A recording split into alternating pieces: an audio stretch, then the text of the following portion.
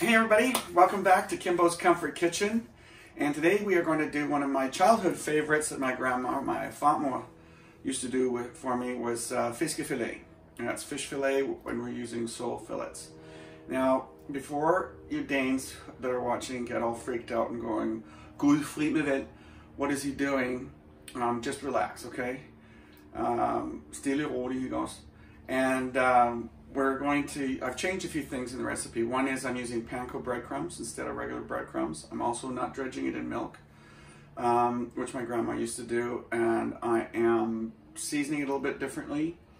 The methodology for seasoning, I do right on the fish instead of in the flour and in the crumbs because it loses, it gets dissipated. The other thing is I'm using a crap load of canola oil. Yes, a crap load.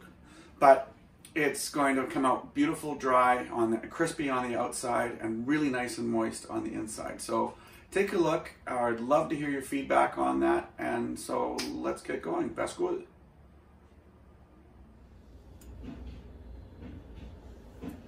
All right, so the first part is the seasoning.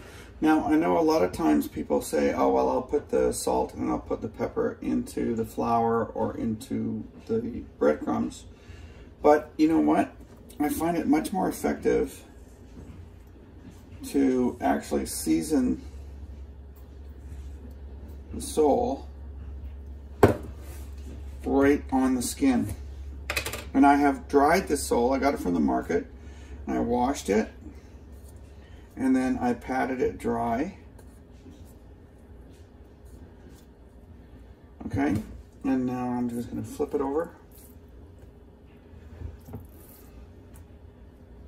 And it's not perfectly dry because there is some residual moisture.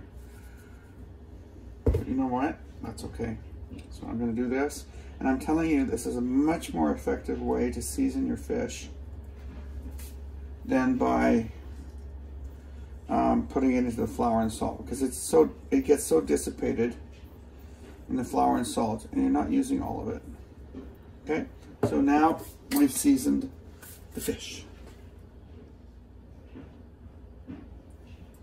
Next step, pretty basic. I am going to dredge it, and I want the flour to hit all of the moist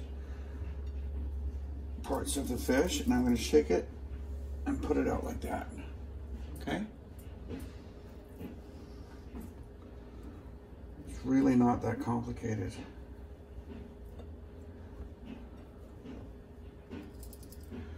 And I take that one, and then I'm going to finish all of them that way. All right, so here we go. For the last part is I'm going to use one hand. I haven't used milk. I know that my fatma would be horrified that I didn't actually use the milk first time around. But as you can see, by using this process, I have now got the panko on there, and I'm going to do all of these the same way. They have been dredged in flour, they've been salted and peppered. In other words, they've been seasoned. And then we'll go from there. All right, so here are the sole fillets that have been in the fridge for half an hour, and I'm now going to place them into the pan. Let's go. Okay, so this is how I check to see if the oil is hot enough. Throw some water in. When it starts to bubble like this and sparkle, then you know the oil is hot enough. Now, I'm only going to do 2 fillets this time, because I'm going to do 2 more after this. And I'm going to let these cook, and then I'm going to let them rest in the oven, which I've already preheated to like 145 degrees. I know it seems like a lot of oil, but trust me, these are going to come out beautiful. So I'm going to let these cook until I see the edges get a little bit crispy, and I'm going to flip them, and we'll go from there. Okay, so I've just let these go. This has actually only been about a minute, if that. You can see the edges are kind of brown. I'm going to flip them, oops, and flip them again. And this is only going to take about a minute, maybe, because I don't want to overcook them. I want a nice crispy crust on the outside, and I want them to be nice and flaky on the inside.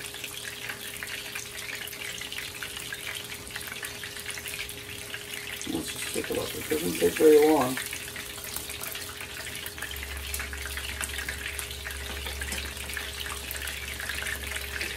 Now I'm going to pull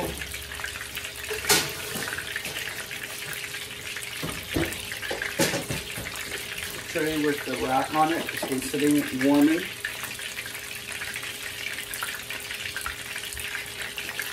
And again, I don't want the oven to be very hot. I just want to get some color here. These are pretty thin.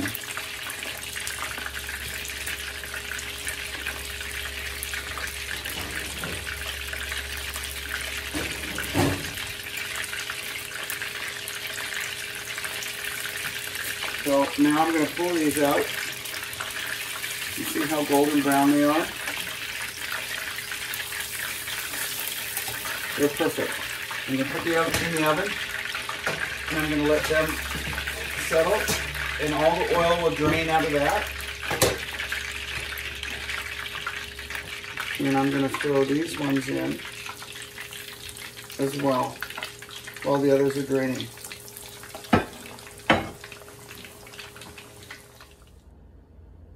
Okay, so here we are, and we are going to plate, and that is one beautiful little Fiskefilet across the board. A little bit of Canola, which I can show you how to make on one of my other videos, because we don't want to overdo it. And then I'm going to take some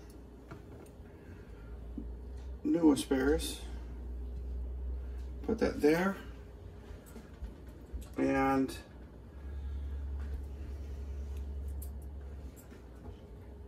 let's cut a couple potatoes. Have some new potatoes, like that, and we will take some butter with parsley. Very simple. And you know what? This is an amazing little Fiskefilet. So simple. Oh, and I forgot.